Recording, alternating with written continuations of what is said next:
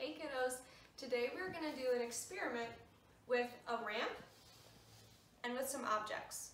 Now my ramp right now is on a little bit of a slant. It goes up and then it goes lower towards the bottom.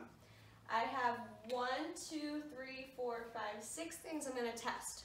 Today we're going to test if it rolls down the ramp, if it slides down the ramp, or if it stays put. The first thing we're going to test is a car.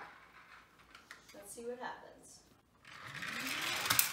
Alright, so our police car, it rolled down the ramp. Now I have a cat on the ramp, hold on. Alright, the next thing that we're going to test is a ball. Okay, so the ball rolled down. So far the car rolled and the ball rolled. Let's see what happens with a box. Alright, so our box did not slide and it didn't roll. I wonder if you can tell me why it didn't slide or roll. Let's look at the shape. How is it different than the two things that have rolled so far? I'm going to add a little force. That means I'm going to push it. Let's see if it slides a little. It slides a little bit, but it doesn't go all the way down. The next thing we're going to try is a banana. Now a banana looks kind of round, so it looks like it might roll. Let's find out.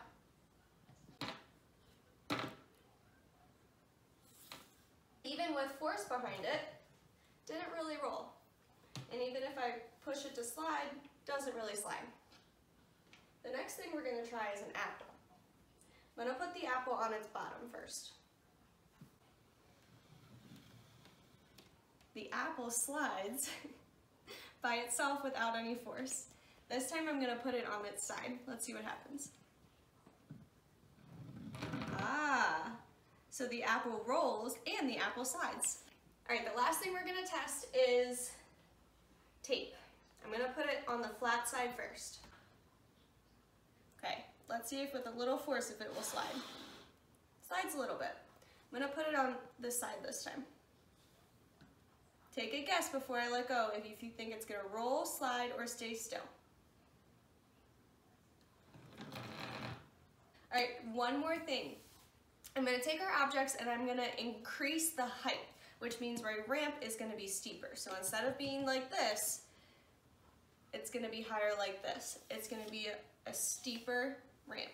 Okay, with our steeper ramp now, let's test each object. Take a guess before I start if you think our objects will go faster or if they're going to go slower. First, the car. That one definitely went faster. Let's see. Next is the ball.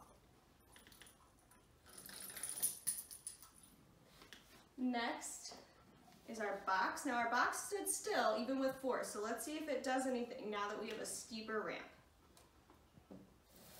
Our box slides now. So the steeper ramp made the box slide.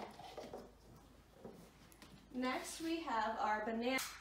That one definitely went faster. Let's see. Next is the ball. Next is our box. Now our box stood still even with force, so let's see if it does anything now that we have a steeper ramp. Our box slides now. So the steeper ramp made the box slide. Our banana didn't slide or roll, it stayed still. Let's see with a steeper ramp what happens. Now our banana would slide. So the steeper ramp made it slide. With our apple, it did slide down and it rolled down. Let's find out what happens with a steeper ramp. So instead of sliding, it started to roll right away because it's so steep. And finally, we have the tape. I'm going to put it on the flat side first. Went a little faster, and I'm going to put it on the side for it to roll. Alright kiddos, there you have it. Try and get a ramp for yourself at home and test to see if objects roll, if they slide, or if they stay still.